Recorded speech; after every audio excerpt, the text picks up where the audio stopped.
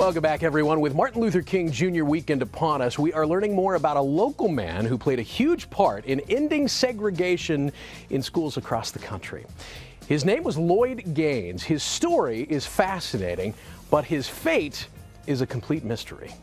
Here to tell us more is celebrity historian Raffi Andonian, who has a real knack for uncovering these kind of off-the-radar stories about people we should know about, but we don't. Welcome back to the show. Nice to have you here. Well, thank you. Talk about a Vashon High grad. How about that? A local guy who then, at some point down the road, applies for law school at Mizzou. Now, this is in the 1930s, right? Yes. So pick up the story of Lloyd Gaines there. Then what happened? So he graduates Vashon High School in 1931. Okay. He goes first to college at Harris Stowe, which is Harris Teachers College, or Stowe Teachers College at the time. Okay. And then he goes to Lincoln University over in Jefferson City.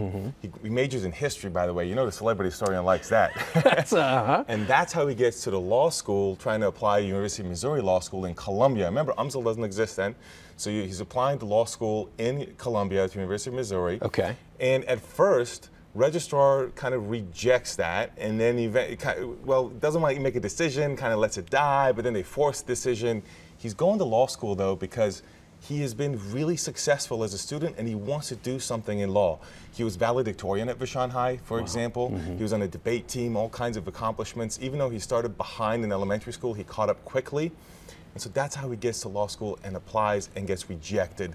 Of course, that ends up to be a court case. Right, because he basically checked all the boxes. I mean, he met every qualification that every other student they were admitting to Mizzou at the time did, except for the color of his skin. And he says this isn't right, so he takes it to the courts. And then what happens? That's right. So what Mizzou says is the state constitution doesn't allow us to let you in because the state constitution had mandated segregation. Right. So he goes to court with the NAACP, eventually ends up in the Supreme Court of the United States, and the Supreme Court of the United States says, well, according to Plessy versus Ferguson, which is the famous case that establishes separate but equal, separate but equal. Right. Remember, that's the law of the land at the time.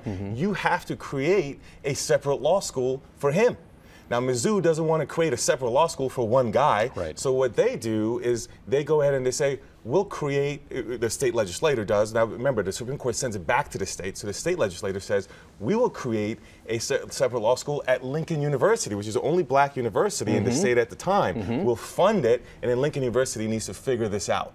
Right? Which fulfills their obligation under the law. We've given you an option to attend law school. Now, what happens from there, what's really fascinating, is that it goes back then from the state to the county, Boone County, who has to then evaluate if this school is actually going to be separate, that separate is actually equal. So it's a mess. The courts are going back and forth between the county, the state, the Supreme Court, and eventually what happens is in trying to establish and trying to understand this. Now remember, that's a way kind of out of actually having to do that at Mizzou, right? Right. So in that process, trying to create a law school in 8 months at Lincoln University, they start to do depositions to see, is this actually equal? NAACP lawyers and others are doing this. And that's when Lloyd Gaines, when they look for him to say, do you consider this equal? He's gone. They can't find him. And literally has never been heard from again. We don't know what happened to him. We have no idea. He went up to Chicago and vanished in Chicago. What a remark. I mean, unbelievable. So what's his lasting legacy? What can we take away from Lloyd Gaines? His legacy is huge because that court case is one of a series in the Supreme Court.